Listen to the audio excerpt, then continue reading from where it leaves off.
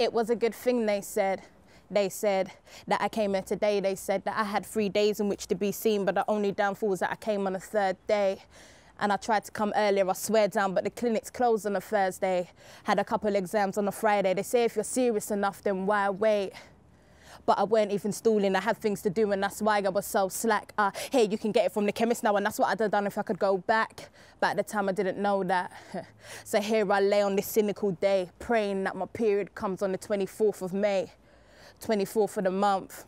My period's still not coming, it's nuts because the feeling in my tongue that I usually get just ain't here. Because when my period's due to come, you better know that it's usually made clear. But today I made fair.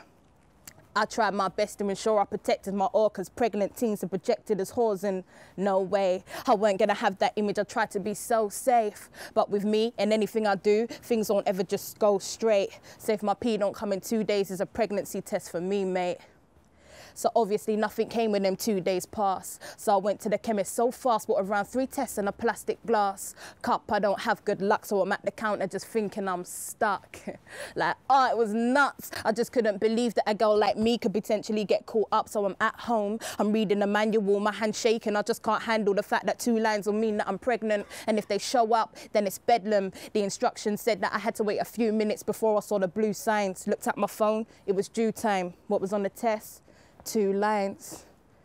So I picked up the phone, rang the guy. He said, what do you want to do? I said, personally, I think abortion's wrong, innit, personally. He said, yeah, I hear that still, but like, don't you want to go uni? Don't you want a career in music? And I said, yeah, of course I do. And then he cut me off, and do you know what he said?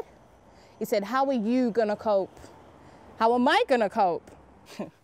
So I got on the bus, I had a consultation booked, ain't gonna lie, the conversation shook me up to the point where I just wanted to get rid.